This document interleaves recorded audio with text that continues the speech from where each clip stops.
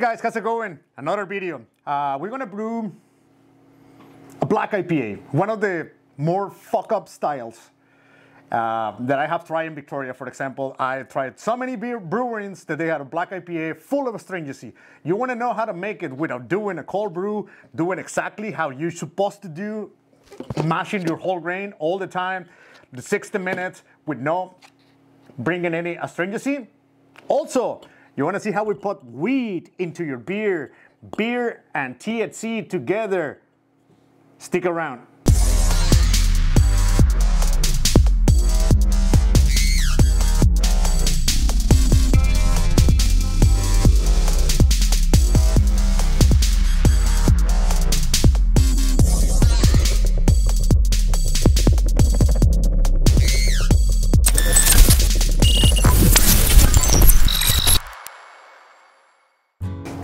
Hey guys, oh, you know what the video is about, huh? Black IPA with THC, haha. If you don't like the THC, just avoid the last part and it make a really wicked Black IPA. I guarantee you, you're gonna love it. All right, what we're gonna use is 13 kilos and a half of pale to row. We're gonna use 550 grams of Crystal 120. I'm going to use 740 grams of Munich malt,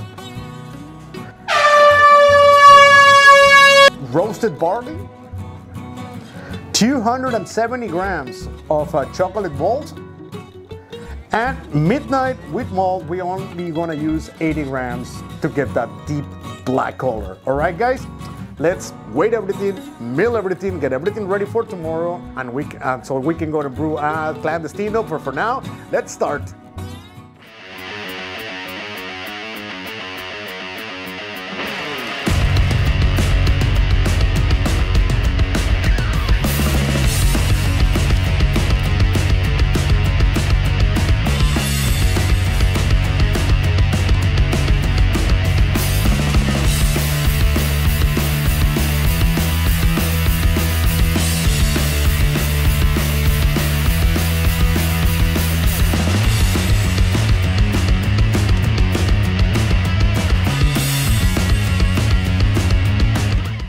Hey guys, rainy day here in Victoria. Well, we're gonna start with a Black IPA. When I got here, I started checking a little bit. I did the recipe in a rush, so I think I might put a little bit too much roasted barley. So let's see what happens with astringency. Let's start. Hey guys, all right. Well, we're gonna get the hose. We're gonna get the mash tun together, and yeah, we're gonna start brewing.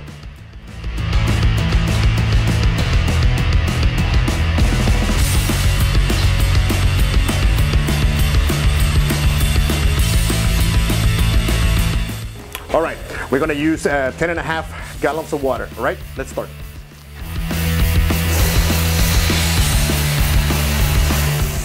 We're also gonna add 4 grams of calcium sulfate.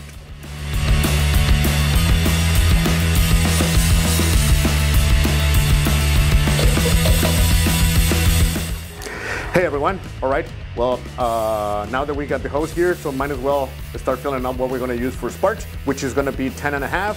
And we're just gonna get that pot ready, and then we're gonna start heating up our water so we can dough our graining. And also we're gonna heat up the sponge water as well, leave it like about 80 degrees, so by the time we need it, it's about 75, which is the temperature we're looking for, okay? Well, we're going to fill them up.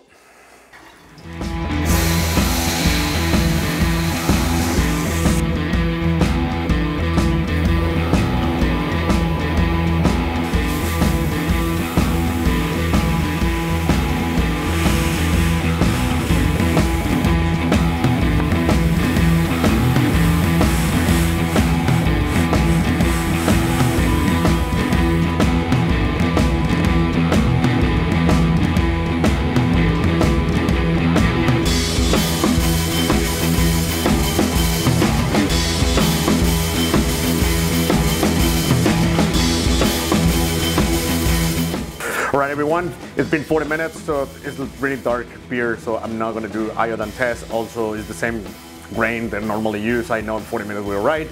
Also, I checked the bricks, or with the refractometer, I got 21 bricks. Basically, it's 1.084, I believe. So now what I want to do basically is heat up our mash out to 75 Celsius, and then transfer it, all that kind of stuff. All right, let's start working.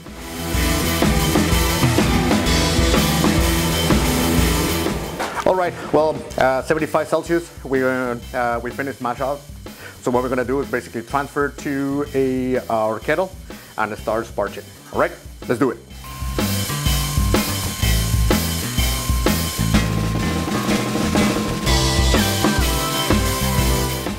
All right, we finished transferring. All we're gonna do now is we're gonna start boiling, and we're gonna calculate hops and all that kind of stuff. All right, let's start work.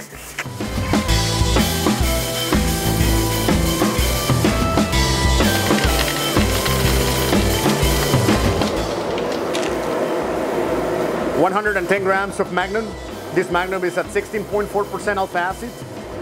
We're looking for 60 IBUs, and we're gonna have like 15 gallons final. All right, so let's add it.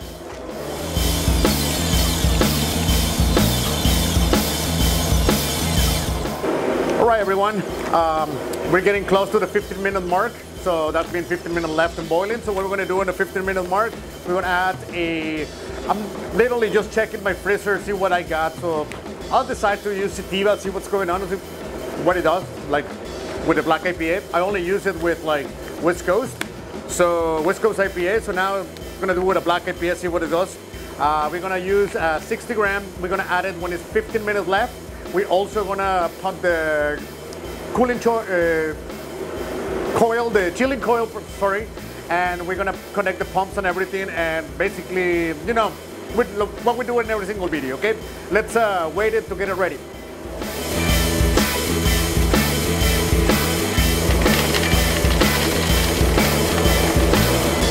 All right, 15 minutes left. We're gonna add 60 grams of sativa hop, and we're gonna add it now.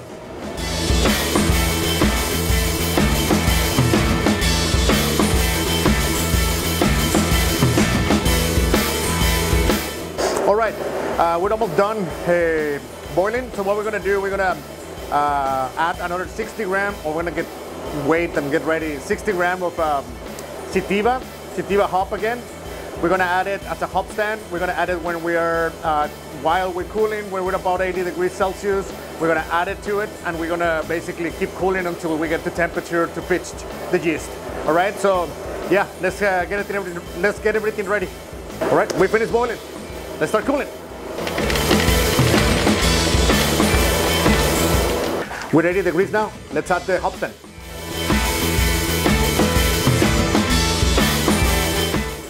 All right, guys, we're getting close to 30 Celsius. So when I'm in the mark of the 30 Celsius, 25, 30, I start putting the oxygen.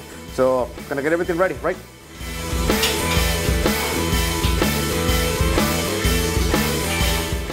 Right, we're feeding cooling with about 20 degrees. Let's pitch our yeast in.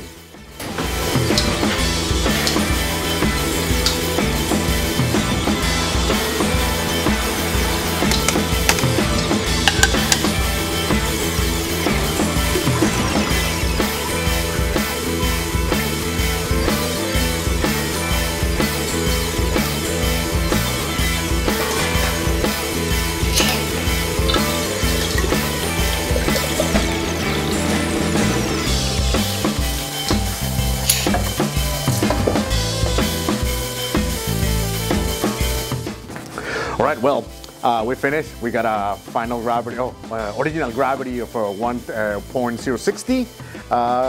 Let's see what's going on with the astringency. See if I didn't F it up too much. And yeah, a couple days later, we're gonna come back and check what the fermentation goes, do the transfer into carboys, and then is when we're going to do the infuse of THC. We're gonna use bourbon, we're gonna infuse it with it, and we're gonna add it just to one carboy. And I don't want to have like, I don't even know if it's gonna work, but you know what I mean, all right?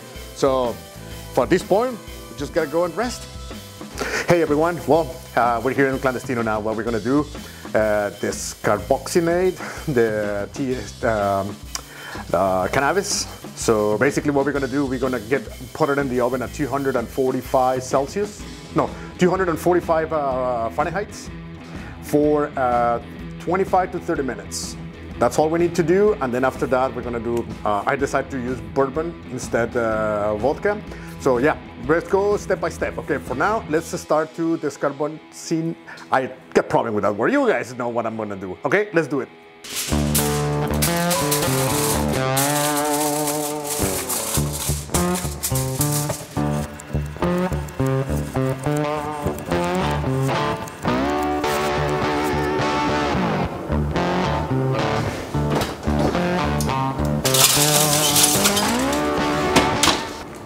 All right, so basically we almost finished this carboxylating, whatever that word is. What we're gonna do now, we're going to dilute, or what I've been reading is like if you want the THC to be soluble in water, it won't be possible. So the thing you can do is basically with alcohol. So it requires, I believe, it's like for my experiments or tests that have been done, 7% alcohol. That's what we need. The beer is shy, 6.4, so we're gonna infuse it with the bourbon. See if we can probably get into there, see what happens. Well, it's just an experiment. It works in the past. I'm hoping it will work again. So yeah, let's get everything ready.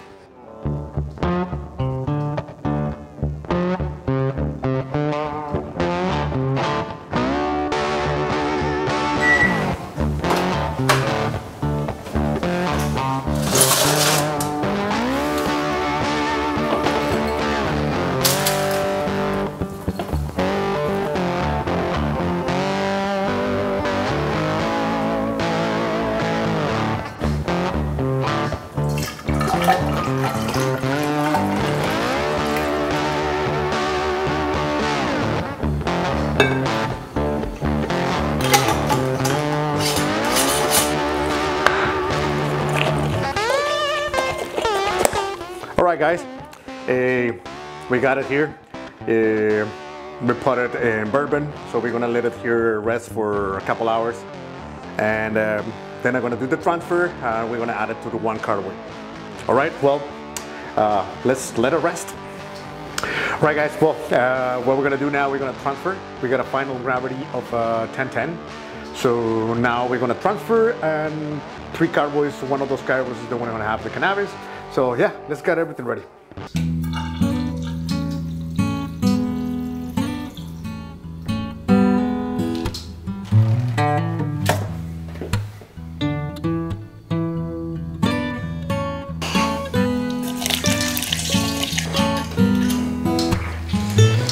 All right, everyone, as you've seen, we finished transferring, and we infused the THC into bourbon. We added it to only 1 carboy. We're gonna leave it there for about 5 days, or years, 5 days to let it condition it, and then we're gonna transfer into the kegs. All right, so for now, that's everything. So yeah, let's go rest. Hello, everyone. Yeah, time to keg the beer. Let's get on it.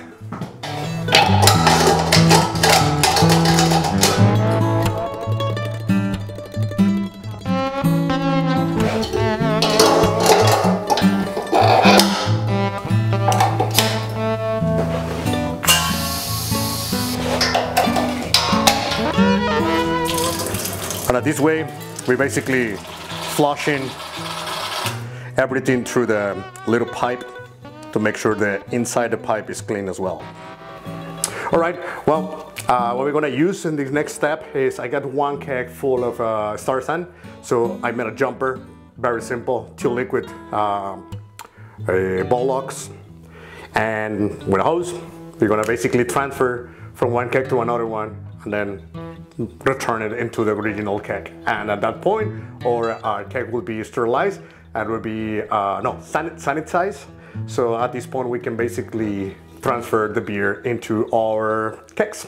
All right.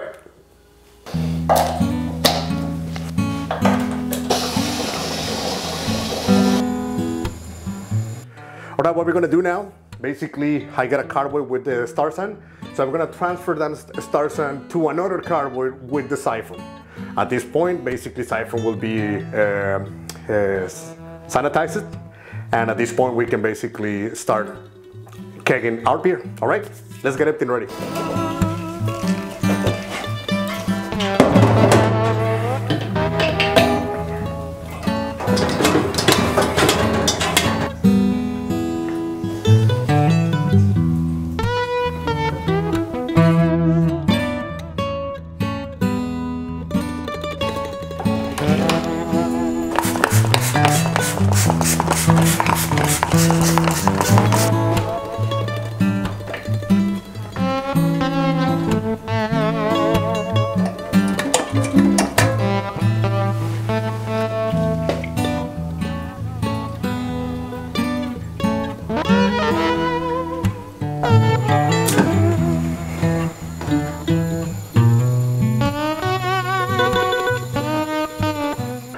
right, guys, well, 1.010 final gravity was what we were expecting. No astringency. I thought it would be a little bit astringency, but no, actually it turns out pretty well. So yeah, let's let it carbonate and see what happens.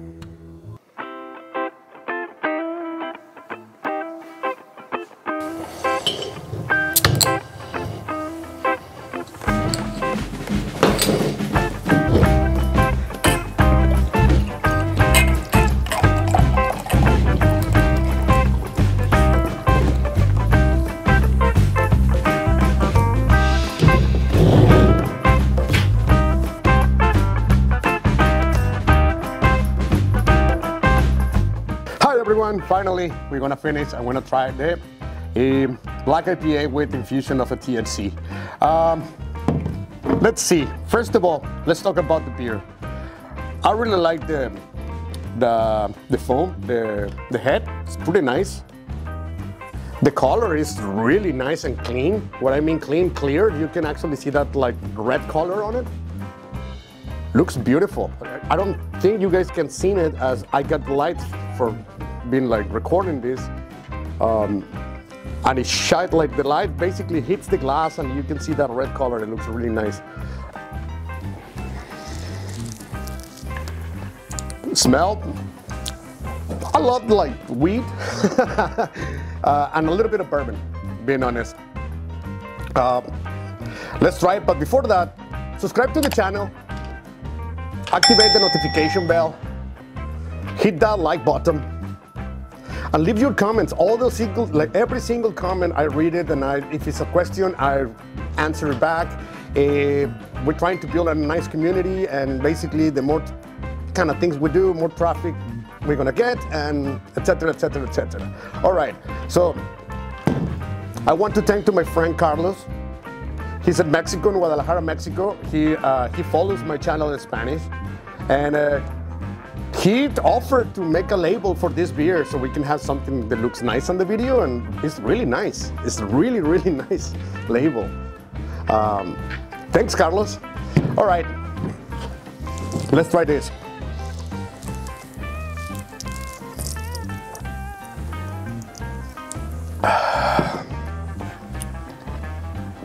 Ooh.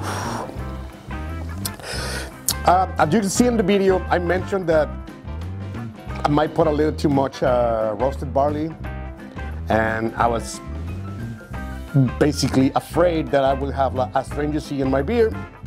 Turns out it is. I got some astringency in the beer. As you know, we only infused 5 gallons. 10 gallons that were normal, and the other 5 gallons is the one we put THC on it. All right, let's talk about the one we didn't put the THC on it. So what happened to that one? It has a little tiny, not tiny, a little bit like slightly astringency, and that you can feel it, you can taste it, but it's actually no annoying. What I mean with that is some beers that I had that is like high astringency on it, you have a couple of sips and it's like almost you don't want to have anymore because it's just way too much. And here is a slightly there is there. I would like not to be present, to be honest, but it's there. And it bugs me, yes, a little bit, but I have drank a couple of liters of that thing and I keep drinking it. It's not like, oh man, I can drink it, it's through astringency. No. Oh. And that one, now in this one, the one we do the infusion. So, but because we use bourbon, the bourbon actually balances that astringency pretty well. So at this one, you don't even feel that astringency at all. You just only feel that flavor of the dark malts. You get lots of that, but without getting into the astringency part. And I believe it's because bourbon is quite sweet. So that's basically balanced. And the other 10, this beer tastes lots like wheat. And the end, it almost tastes like when you eat a cookie or you eat a brownie, something like that. That's less aftertaste that is the leaves. It's the exact same thing I'm feeling in this beer. But you guys know,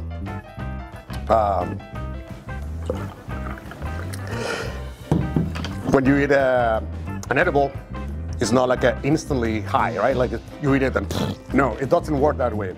And it also depends on the tolerance of the person. which like my tolerance is quite high. I smoke a lot. Not like I smoke a lot, but I smoke regularly, let's call it.